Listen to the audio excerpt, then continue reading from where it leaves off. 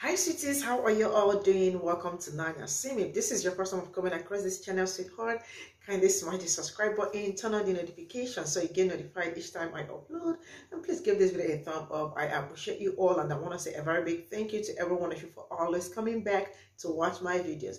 You all are the bomb. So today I got this like a very juicy gist. I think you all are definitely gonna like, and I want you to stay glued to the screen so you get all the information. It's actually about black mama biracial and white mama biracial.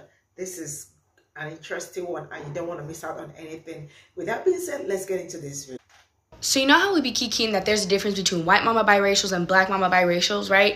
This is an actual sociological phenomenon that I really think we could trace back to slavery. Stay with me. So back in the day, the child would take on the status of the mother, which means that no matter how much blackness you had in you, if your mama was a slave, your mama could have been a mulatto, a quadroon, a full black woman.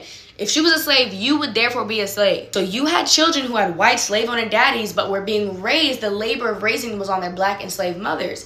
And whether or not we want to admit it, culture came out of slavery, right? So not only were these children taking on the status of being enslaved, they were taking on the whole culture of being enslaved. They were taking on norms, music, language, etc. They were seeing themselves as black people, regardless of their genetic makeup. And their black enslaved mothers had to navigate that with them. They had to raise them through that. And white men were able to continue procreating these biracial children with no consequence. So much so that there were laws saying you couldn't technically rape a black enslaved woman because black enslaved women were naturally promiscuous. But on the flip side, black enslaved men weren't really having kids with white women like that. They literally would be caught dead if they did. White women would still sexually assault them, or if there was a sexual relationship, the black men would just be accused of assault if they got caught. And we've seen that play out for decades. So by the time that interracial relations became legal, there had been centuries of white men being able to rape impregnate black women, and black women having to raise those children as their own and embed them within slave culture and black culture. But black men never had to do that same type of labor.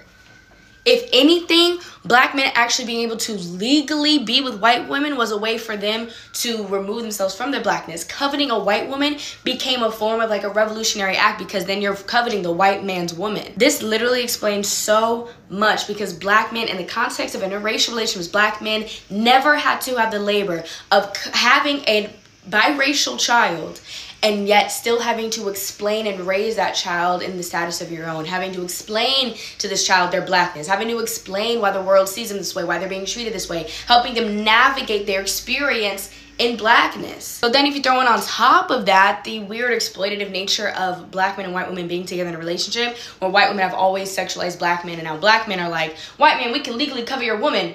Who is teaching their child about blackness? About black culture?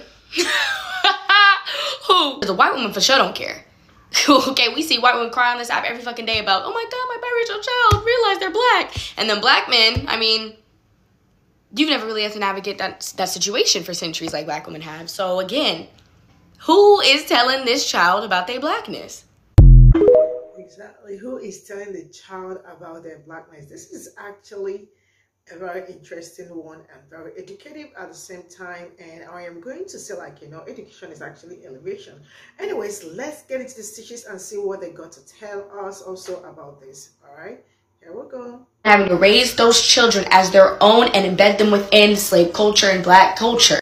Hey guys, I need you to go back and watch this lady's video. I mean, she's so on point with this topic. Not only this topic, but a whole bunch of other topics. Super intelligent. I love her content, and she's so spot on with this whole biracial issue. And she gives great context to the dichotomy with which black women were faced versus white women when having biracial kids, or, mixed race kids back during slavery. So when I get so frustrated and I say, nobody here in America is full of a pure race, it's because of what she explained back in slavery times, when master infiltrated and raped our women. And mainly it always went that way, because rarely did ever it go the opposite, where the black man fathered a child with a white woman because he was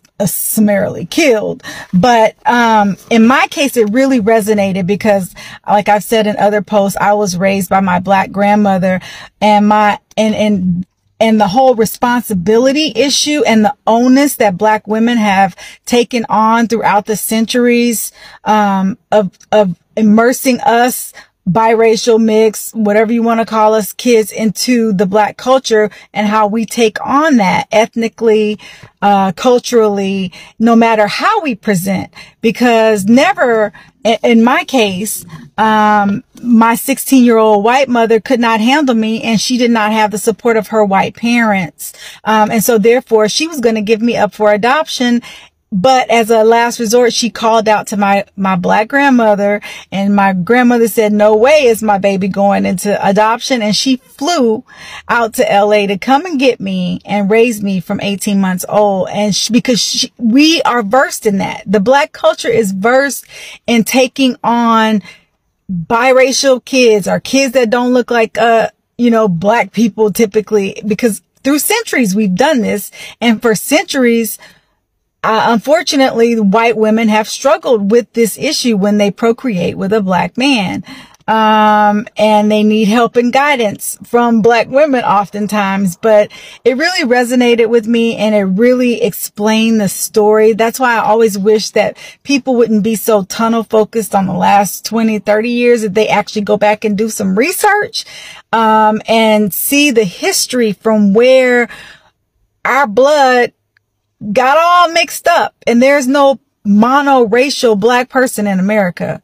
So go check her out. She's awesome. Yeah, actually, she got great content. I have been following her, and she comes up with absolutely amazing content. So yeah, she got great content. So you can as well follow her. All right, let's still get into this tissues. Okay. So you know how we be kikiing that there's a difference between white mama biracials and black mama biracials, right? Go back and watch that real quick and then come right back, because I have a story about this. So for everyone that doesn't know, my husband is white. So we're gonna start there. I have 3 boys. They are 9, 6, and 2, and they are all very much engrossed in the culture. All the culture. A lot of the culture, right? So I think what's also funny about this is that when she talks about how black men marry white women for status, there are people who asked me if I thought I married up by marrying my white husband. He's laughing at me right now. But that always made me laugh, because I was like, do y'all not know who my mama is? Y'all. So I'm wondering if this goes into the whole thing of status, because people really thought that I thought I married up, and I was like, nah. Or they would say, did you marry a white man to marry up? And I'm like, nah. Yeah, I have heard that a whole lot, black men marrying women for status, they feel like when they marry a white woman, their status just increased and all that. Anyway, still, let's get into these tissues. So you know how we be kikiing that there's a difference between white mama biracials and black mama biracials, right? So if you haven't watched that video, I highly suggest that you do. Yeah, so she goes further to explain, it didn't matter if your mom was a quadroon, whatever, if you black, you was black, baby. And that's very much my experience, because even though my mom is a light-skinned black woman, my whole life, that's how she raised me. I'm black, so you black. And a lot of people don't get that. But yes, hi. God, why I gotta be so fucking weird? Ugh. But everything that she talks about when it comes to black mothers who have biracial kids, she breaks it down from slavery all the way till now. So if y'all want to get educated on that, watch that video. Period. All right, like I said before, education is elevation. Absolutely, I enjoy this content because it's really amazing learning something new, and they did this definitely and perfectly well laid. Everything was absolutely well laid out, and they made an excellent point, and I enjoyed this content. Like, you know, if you listen to what they said, like almost everything, like they were hitting, like, you know, hammer on the nail, and that was like, you know, it was like glaring that they were like, you know, making a whole lot of point. And yes, being biracial with, like, you know, some being biracial with white woman or black woman, or a black dad, literally, like, you know, how to teach them like how to do everything, and at the same time let them know that, like, you know, some people were like, when they have biracial kids, they are like, oh, you are white.